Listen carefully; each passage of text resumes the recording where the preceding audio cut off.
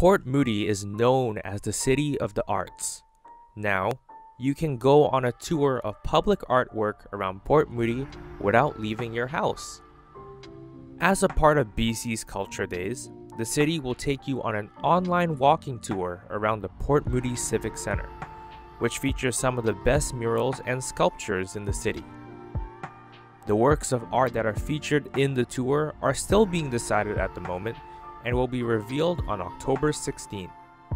If you live around the Port Moody area, the city is encouraging people to take pictures of public art and post it on social media with the hashtag #CultureDaysPomo. This event is free and there is no need for registration. The link to the walking tour is available in the description below and is available from October 16th to the 25th. For Evolution 1079, I'm Jonathan Chung.